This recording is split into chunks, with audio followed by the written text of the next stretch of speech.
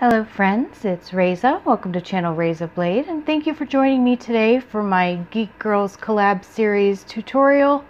I do a collab with Miss Nerdy Creations every couple of weeks, and we have some geeky topics. Today we're doing back to school, aka math and science STEM school.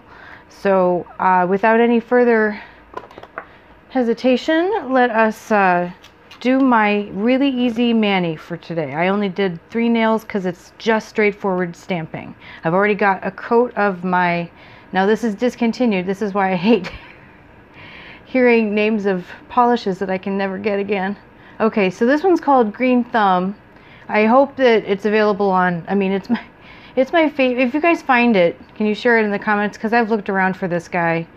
I would like a replacement bottle, but anyway, it's really impossible to find. It's been discontinued for a while.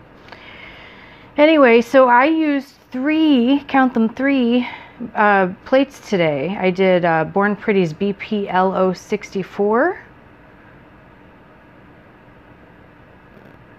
And I've got Lena's Hipster Geeker Chic 01.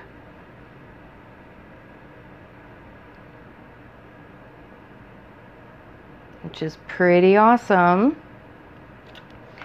And then I've got the paper design from Stay Weird BM P109. That's a Bundle Monster plate. So the first thing I'm going to do is I need the paper to appear like it's behind an image that's going to go on top of it. So instead of in white, I'm going to do this in gray. And with this green background, it works just fine. So let me show you what I'm doing here.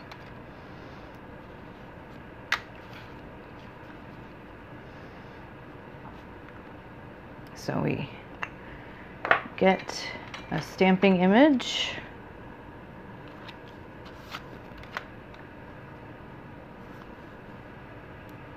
We've got it. And then get it on that middle finger there. I've used big nails for this, so they may be a little bit big for the stamp, but we've got that stamped right there. Okay, so the next thing I'm going to do is in white stamping polish, I'm going to do the image that goes on top of that. So what we're looking for is this little nerd atom right here. Okay, so let's go to my Z-Joy white polish.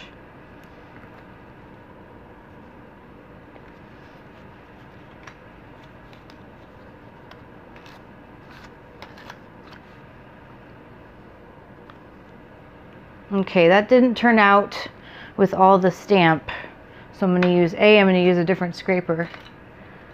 I'll use one of my Born Pretty really flimsy scrapers that I love so much. And I'm going to clear off my plate with a little bit of acetone.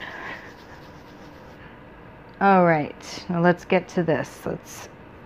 Come on, nerd, take it. Take this stamp. Alright, so we've got this just fine now. At least at first glance, it's just fine. So this goes on top of here. Oh no! Well, what a cluster bomb. Okay, so I'm going to try to pull this off with tape, but remember I've got another stamp under there, so I'm going to pull off some of the other stamp too. This is great. Alright. Well, I'm just going to use one of my others. That's fabulous. Okay. So, let me try this again.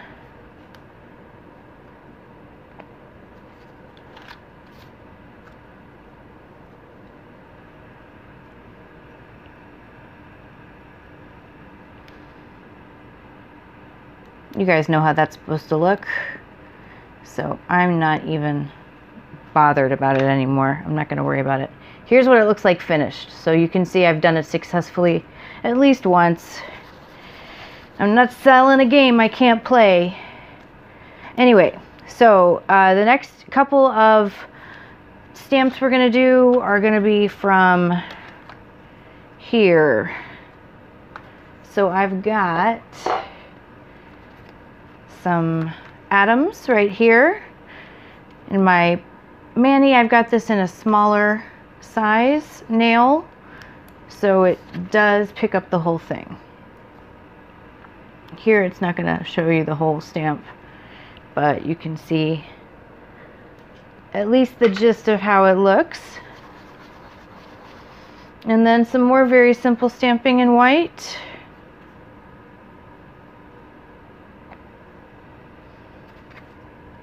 I really do love these flimsy stampers.